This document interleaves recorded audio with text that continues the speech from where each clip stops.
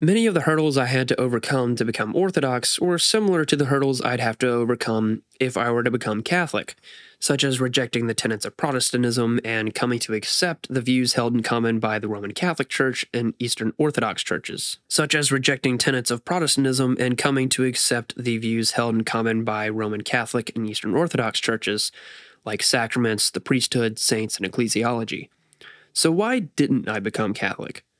What was it about Rome that caused me to choose Orthodoxy instead?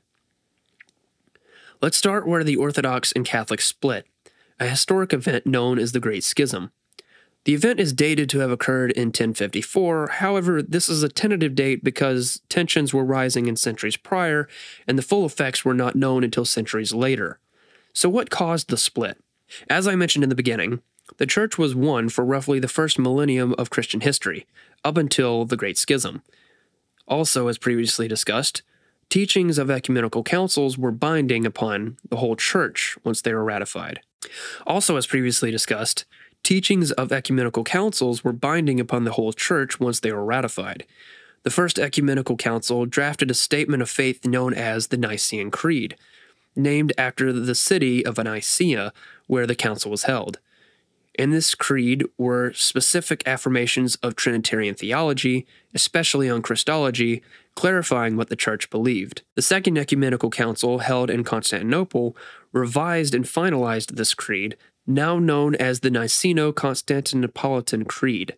It's usually referred to as the Creed for short. The purpose of this creed was to clarify and codify what the Church believed in contrast to what was being proposed by the various heretical groups at the time.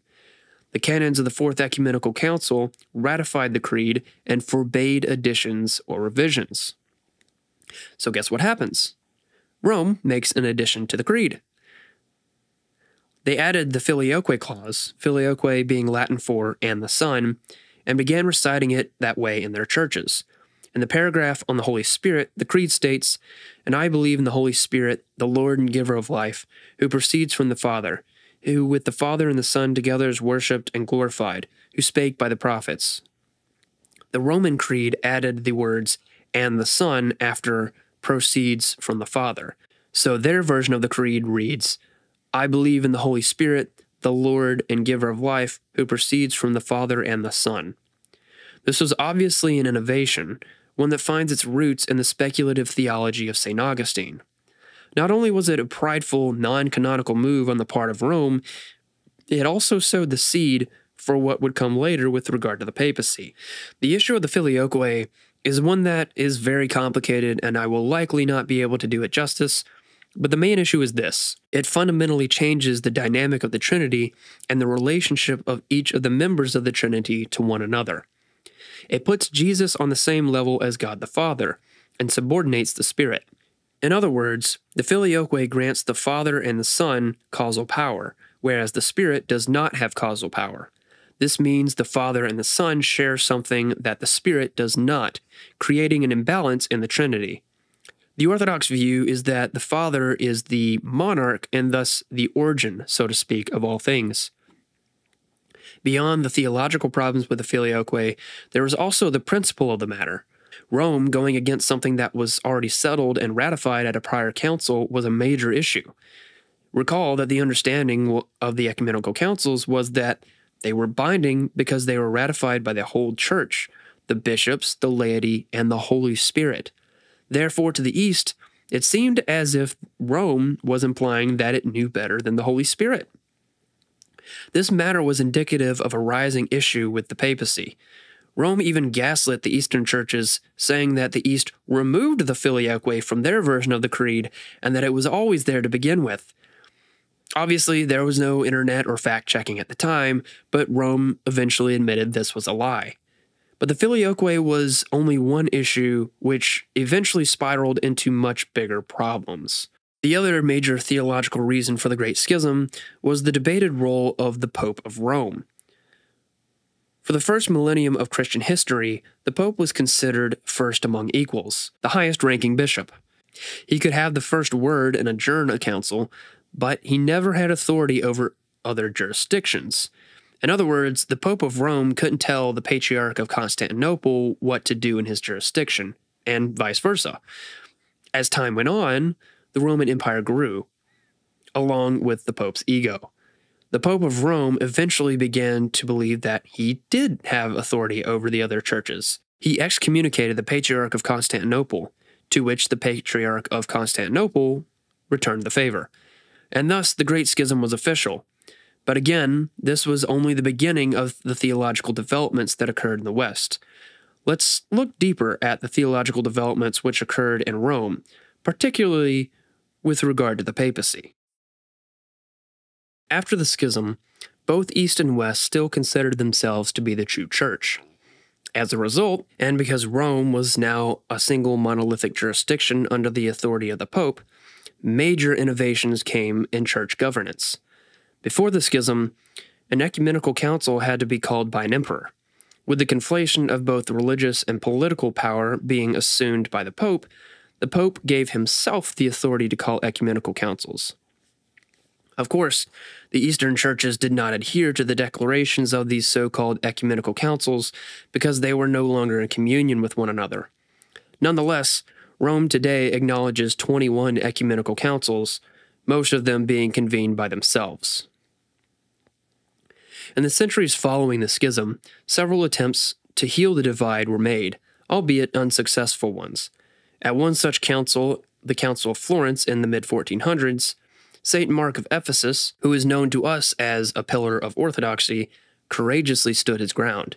He is quoted as saying such things like, "It is impossible to recall peace without dissolving the cause of the schism, the primacy of the Pope exalting himself equal to God," and "The Latins are not only schismatics but heretics. We did not separate from them for any other reason other than the fact that they are heretics. This is precisely why we must not unite with them unless they dismiss the addition from the Creed Filioque and confess the Creed as we do." While Rome was clearly unwilling to compromise on their newly developed understanding of the papacy, some formerly Orthodox communities reunited with Rome nonetheless. The Orthodox call these churches uniates, while the Roman Catholic Church refers to them as Byzantine or Eastern Rite Catholic churches. To this day, these communities still exist and compose about 5% of the Roman Catholic Church. They celebrate divine liturgy, their priests can be married, as in Eastern churches, and they even recite the Creed without the Filioque.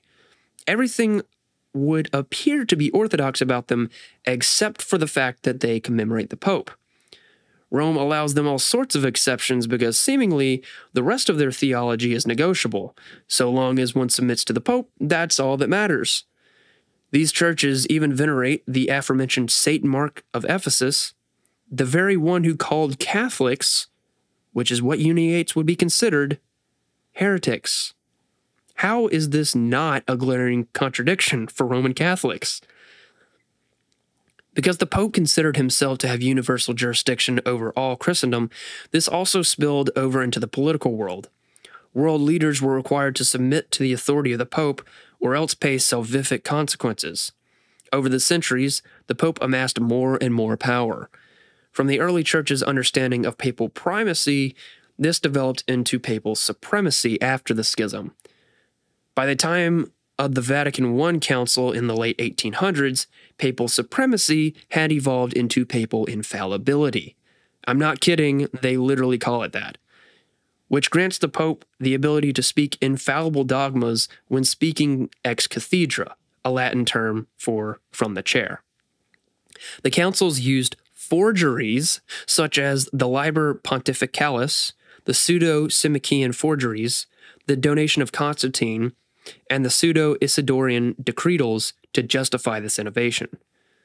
But if the Pope had always had this absolute authority, why was the consensus of bishops required at ecumenical councils in the first millennium?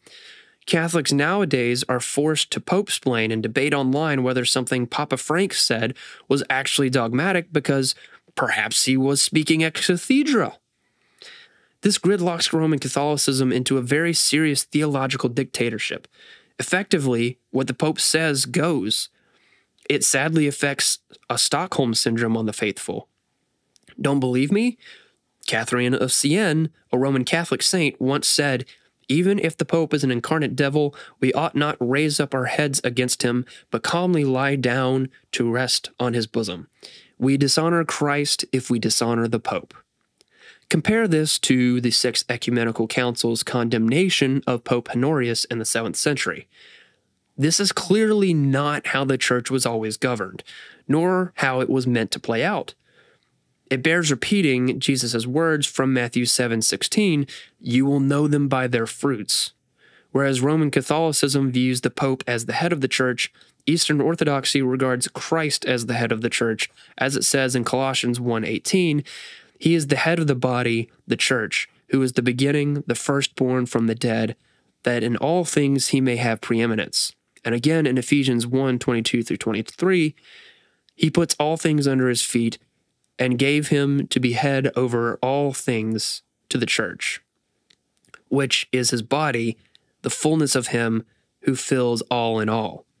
But this isn't the only innovation Rome developed.